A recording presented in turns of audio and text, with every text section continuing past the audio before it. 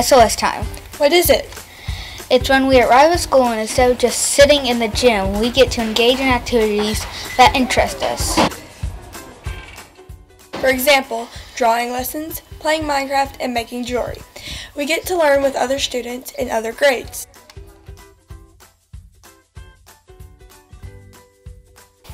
When you join 4th grade, you will be given homework on Mondays, and the due date is Friday and Thursday.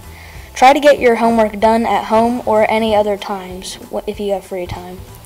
And if you don't finish any work at school that you're supposed to finish, bring that home and do those assignments. Now Bree will tell you the appropriate times to do homework. Some of the appropriate times to do homework are, say, at home when you have a little extra free time, or during class when you have finished all your paperwork and you have some time. If you have unfinished work that you didn't have time to finish at home, come to the homework hub to finish it. The homework hub is open from 7:20 to 7:50 each morning.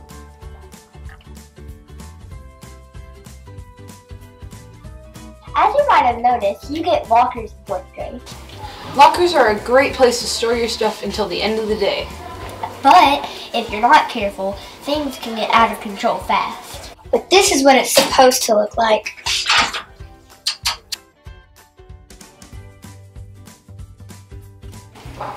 One of the biggest differences between intermediate and elementary is that we change classes. You will change classes 6 times a day. This also means you'll have multiple teachers a day.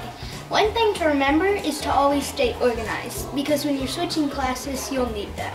And remember to begin with the end in mind, which also means don't think of things last minute. Like Lillian and Ellie said, having multiple teachers will be new to you. But the best thing about having multiple teachers is that you could get to walk around and stretch your legs a little bit. The toughest thing that I had to get used to was having to be at one subject and then packing up all of my stuff to walk to another classroom. But don't worry, you'll be fine. Just remember to always stay with your homeroom class and be on class on time. Well,